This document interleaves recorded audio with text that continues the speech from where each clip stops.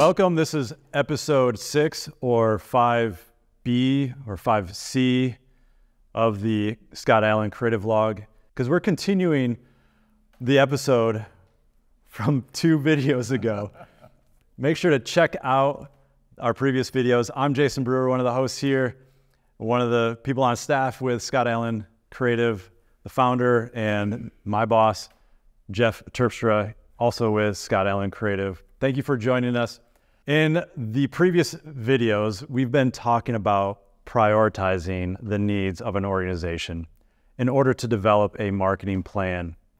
And we started associating that with a home budget, and you shared how the recession hit a number of years ago. You are a business owner, and when the recession hit, it devastated your business and ultimately affected your household.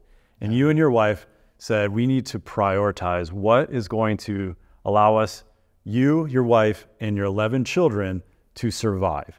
We have to do that for our organizations, for nonprofits, to say the tier 1 is survival. What is it going to take to just simply keep the lights on and keep us running? And then you went to tier 2, which is strengthening that budget and allowing you to kind of go, all right, the maintenance or the things that are allowing us to expand a little bit further. And then tier 3 was growth, growing your organization. And you may find yourself in one of those 3 tiers. But a question that comes to mind when I hear you say, you have to have survival, tier 1.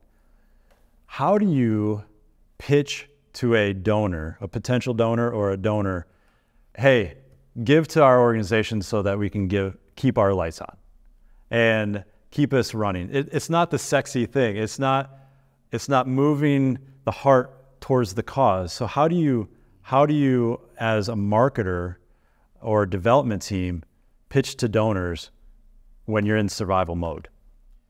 I think this is one of the greatest challenges that nonprofits face, period. Because as you know too well, so many funding agents are giving toward programming. And that's amazing, that's awesome. But there aren't enough corporate foundations, family foundations, major philanthropists who understand the need to give to overhead and marketing. Basically, when you look at a nonprofit as a 3-legged stool, you have management, all your admin stuff, IT, HR, that's the first leg. Mission is another leg, their second leg, and then marketing is your third leg. And it's so hard sometimes for nonprofits to be able to pay their people well or to grow and invest in marketing because the funding isn't there for those 2 other areas, right? We care deeply about how people are treated within the nonprofit, but too many are not paid enough. And then too many nonprofits don't have funding for marketing, and then they struggle, right? So the key, number 1, my hope and prayer is that changes, that we will see a movement of change in the industry for corporate foundations, major philanthropists, family foundations to say, hey, we're going to give you $100,000 for your programming needs, but $20,000 of that is going to be for the other 2 legs. That kind of example where it's always that blend. But until then, what we encourage you to do is try to look at your current donor base, whether you have 20 major donors or 200 major donors, and look at those people who may be business people, business owners. They understand operations. They understand cost of running a business, running an organization, and they understand marketing and that they need to invest in marketing or you can't grow. So have personal conversations with those donors and find out if they're interested. We've had donors give $30,000 to a video, or donors who have given $37,000 to rebrand and build a new website. They're out there. They're hard to find, but they are out there. One of the suggestions even would be you have your donor base and you go and approach the donors that already have bought in. to the organization. That's what I meant. Absolutely, Jason. That's critical. You don't have to pitch it to them about your cause. That's right. But essentially, they're bought in and they have the means. And you're not approaching new donors. You're not sending out a mass mailing, mass email campaign saying, hey, give to this organization so that we can keep the lights on, or whatever it may be, those tier 1 survival needs. You're approaching major donors individually and saying, this is a strong need that we have. And would you be willing to take upon yourself to handle the unsexiness of the organization, which is the admin aspect, the utilities, the things that keep us going and keep us alive. And so our suggestion as we wrap up this second step of developing a marketing plan is, and prioritizing those needs, is look at your needs. And there's a long list. And what are the 2 to 3 priorities that you need to focus on?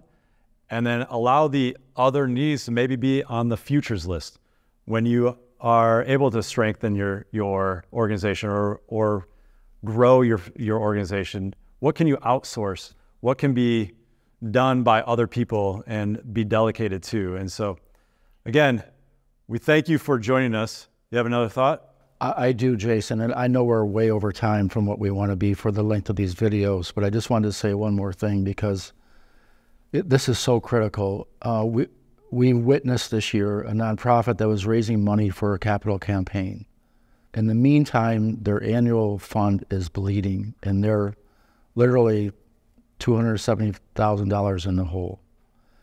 And what we've encouraged them to do, and what they're finally doing now, is telling all of their donor base to keep serving the people that we're serving. We do need support for annual fund.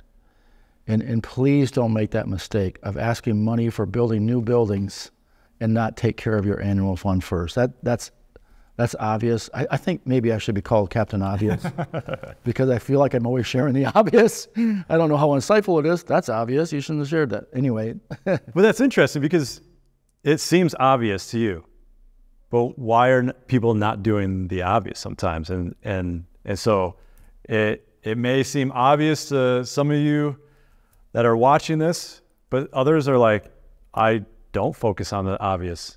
I'm reactionary, whatever it may be. And so I'm about to land the plane. Yep, land. Okay, all right. Well, your passion is our inspiration. And if you want to tell us, comment, what is your passion? Tell us what topic that you want to discuss in the marketing world for nonprofits. We'd love to hear from you. But again, thank you for your time. Thank you for joining us today.